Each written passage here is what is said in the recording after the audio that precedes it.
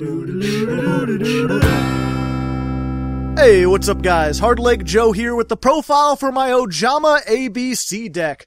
For our monster lineup, we have 2 each of Ojama Puke, Piss, and Bile, 1 each of A, B, and C, 1 Confused Little Dragon, 3 of Ojama Blood, and 3 of Ojama Blood. For spells, we have 3 Terrifying Operations, 1 Miracle, 3 OjamABC, 2 Terraforming, 2 Called by the Grave, 3 copies of the new Rocky movie, Twin Twisters, and 3 copies of Trump's America. Yeah, that's right, I'm making a political joke in a Yu-Gi-Oh! Deck profile. Come at me, scrubs, I'm ripped. Anyway, for traps, we have 3 packets of Sweet and Sour, and 3 Ojama Pajama.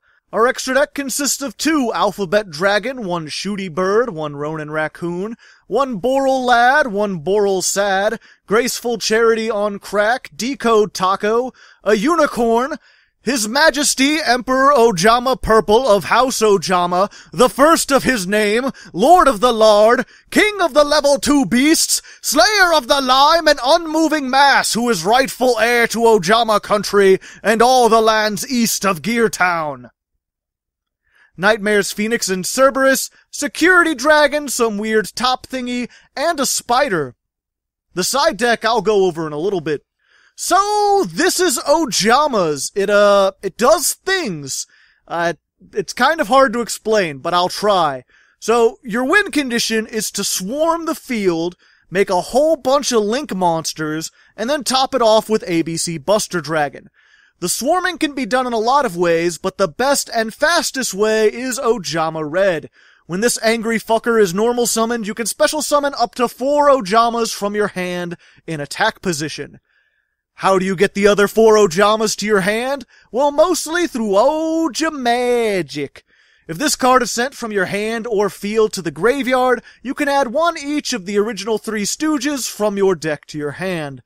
We have a ton of ways to discard this thing, including, but not limited to, Ojama Country. This is a field spell with 2 effects. First, while you control an Ojama, the attack and defense of all monsters on the fields is switched, which can occasionally be useful. Secondly, and more importantly, once per turn you can discard an Ojama card to special summon an Ojama monster from the graveyard, which will let you swarm even more while putting OjamABC into the graveyard. You can also use this thing to discard Ojama Duo, a trap that is pretty much useless on the field, but in the graveyard, you can banish it during either player's turn to summon 2 Ojamas with different names from the deck, which is even more swarming. But I digress. Let's assume you've already used these to swarm a whole bunch of shit. Now what? Well, you make a whole bunch of links. Which links should you make? That's your call. I got a toolbox of a whole bunch of shit, but really you can run whatever you want. None of these in particular is all that important. The important thing is that you somehow get your hands on Ojama Simulation. This thing lets you banish 3 Ojamas from your hand, field, or graveyard, and summon A, B, and C from the hand, deck, or graveyard. Then, you can shuffle those Ojamas you banished back into the deck and draw a card. Now, that's not the exact effect, but that's essentially what it does. I'm not reading all that text. I mean, just look at it. The picture alone gives me nightmares. Anyway, once you get the 3 alphabet pieces, then you can use them for even more link summons. Or if you're feeling nostalgic, maybe an Ixie summon, but mostly link summons. Then, once you have these 3 in the graveyard, you can banish them to summon ABC Buster Dragon, who is one hell of a boss monster, I tell you what. He can discard during each player's turn to banish something from the field, and during your opponent's turn, he can tribute himself to summon A, B, and C back onto the field, which you can then use to make another link and another Buster Dragon once your turn rolls back around. If you can get to the point where you control this guy along with 2 or 3 link monsters, you've pretty much won. So you may be thinking to yourself, alright, this seems decent, but how do I get my hands on Ojama Simulation or whatever it's called? Well, there are 2 ways, and neither of them is all that great. First, Ojama Blue. If he's destroyed by battle, you can add any 2 Ojama cards from your deck to your hand. Second, Ojama Pajama. This is a continuous trap that lets you once per turn, during the main phase only, add an Ojama card from your deck to your hand, and then discard a card. Both of these are pretty great in theory. Blue, I think, is the only monster in the game that lets you search 2 cards, and Pajama is like searching and graveyard setup at the same time.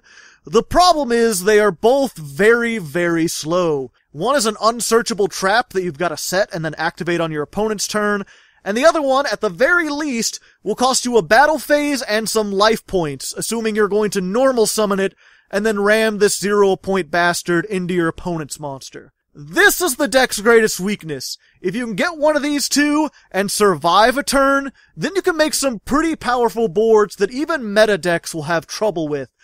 But getting to that point is not easy. This deck has a lot of bricks, and if your opponent has any disruptions, you're pretty much just fucked. So that's the main gist of the deck, but we do have a couple more cards in here, so let's just go over them real quick.